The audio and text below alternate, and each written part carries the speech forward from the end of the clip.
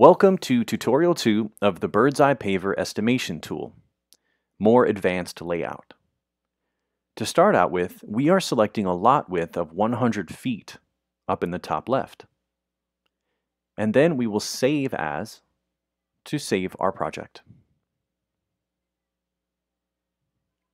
In today's project, we will create a 25-foot by 40-foot patio around a swimming pool, and then a path leading to a fire pit area. When drawing square or rectangular shapes, we can use the Snap to Grid option in the top right corner of the graph paper. This option automatically snaps the line to 1-foot increments. To draw our first patio, we will use the Square Drawing tool, although a straight tool could also be used. After clicking the start point, we can drag the square shape out to the dimensions we desire. To create a 25-foot by 40-foot patio area, we pull the opposite corner down and then away. As before, we then select a paver style for the shape, and we can add 2 layers of border for the perimeter.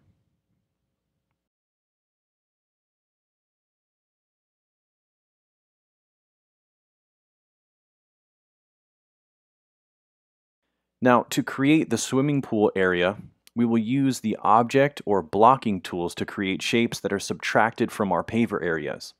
This could be a swimming pool, a grill, or any other structure that will be taking up space. Going up to the light blue object tools, we could draw our pool with either a straight line or a square shape. Since I know the pool is 12 feet by 30 feet, it's easiest to draw it using the square tool.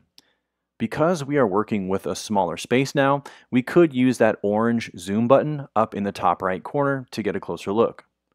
Now, as we draw the shape, you can see the dimensions inside as we expand it.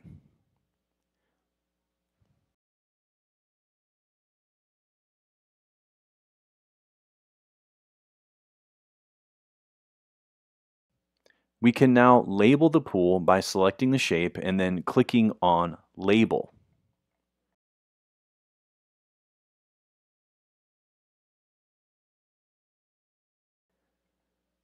And we could also change the color here as well. Any object which is a non-paver area can also have a border. In this case, we will add a border around the pool. This can also be pool coping if that is included as a border. Now I will demonstrate how to draw a path that is meandering from the pool area to a fire pit. One of the great features of this tool is that when you draw shapes that are overlapping, it will automatically subtract the overlapped area. This way you don't have to be exact when joining shapes together. In this case, we can start drawing our path using a straight line tool from anywhere inside the pool patio. Once we extend it out, we can then right-click and change our line to a curve or select curve from the green tool menu.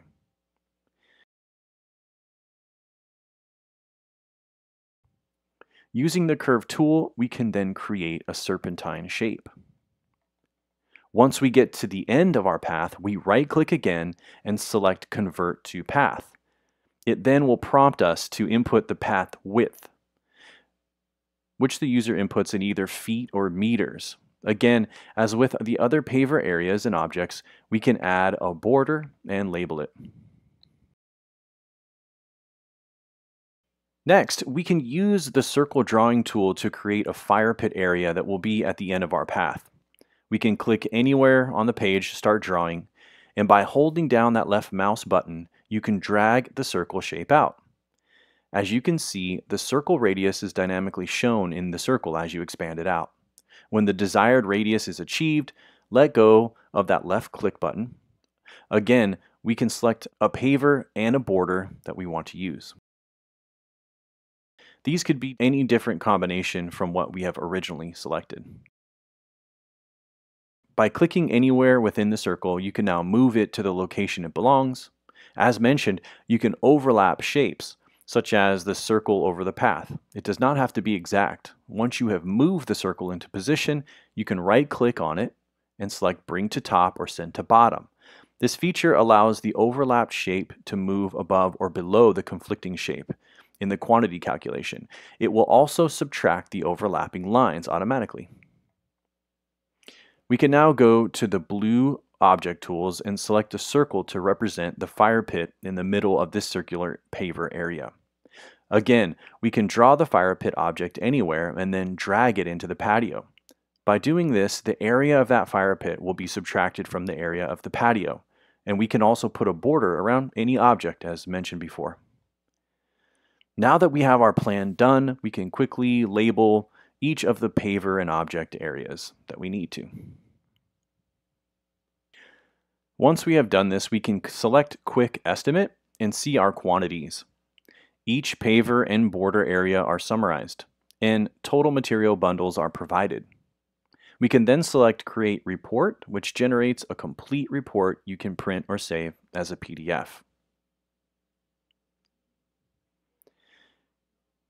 In many cases, a landscape plan may already exist.